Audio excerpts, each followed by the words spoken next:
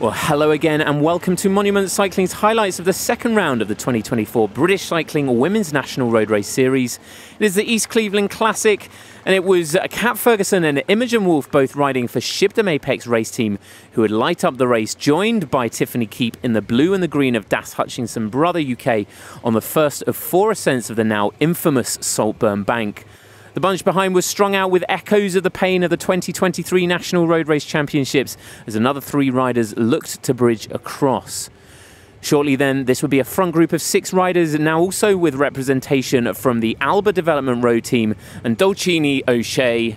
And without anyone in the breakaway, it was left to the red and black jerseys of Pro Noctis 200 Degrees Hargreaves Contracting to try and bring them back.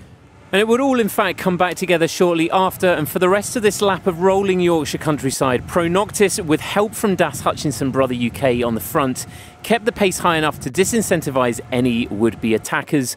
And by the second ascent of Saltburn Bank, with 56 kilometres to go, again it was Pro Noctis, Das Hutchinson, SWPix and the Alba Development team continuing to pull forward, stringing the bunch out.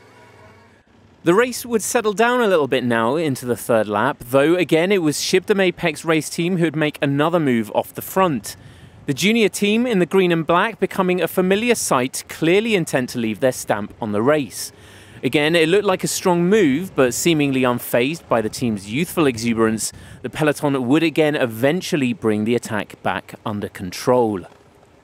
And so with everything together, it seemed that at least for now, the bunch was quite happy to keep its options open. The pace eased a bit and remained fairly relaxed for some time as bikes spread out wide across the road. Not quite steady enough, of course, for any sightseeing as we continue to roll quickly forwards towards the coast and the penultimate rise of Saltburn Bank. Now coming around these fast corners, it was Das Hutchinson pulling on the front, but keep an eye on second wheel there. That's Kat Ferguson, first attacker of the climb of the day. And just round this corner, we can see her front wheel slips out from under her. She goes down. Now we'd normally expect that to be the end of her race here today, as we see Das Hutchinson Brother UK now ramping the pressure up on the front of the group towards that first switchback, as we get another glimpse of Ferguson coming down there. Hands on the tarmac. That's going to hurt. But what is incredible is that following a very speedy bike change, SWPix race team got Kat Ferguson back onto 2 wheels and back into contention.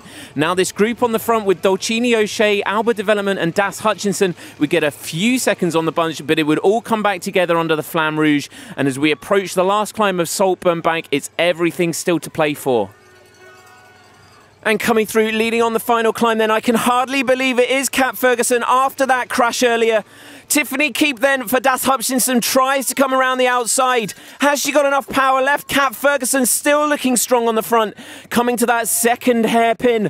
It's still Kat Ferguson on the front. Tiffany Keep in second, but now it looks like Ailey Shaw in the blue of Alba Development. As Ferguson goes away, Shaw tries to get on that wheel. Throwing the bike out the saddle. It's Imogen Wolf in third. Tiffany Keep goes back. Has she got enough left? It's still Kat Ferguson, and oh, surely now she's done it. The gap goes out. Nothing could stop her today. A crash, a bike change. Are we seeing a little bit of cycling history made today? The 17-year-old from Yorkshire takes the victory, and it's going to be Ailey Shaw in second place for Alba Development and Imogen Wolf in third. Well, after an electric day of racing, it was Kat Ferguson of SWPix race team who took victory in the second round of the Women's National Road Race Series. It would be Ailey Shaw of Alba Development Road team who would take second place, and rounding out the podium again for SWPix race team in third, it was Imogen Wolf. The season has of course only just begun. There is much more to come. Thanks very much for watching. We look forward to catching you again.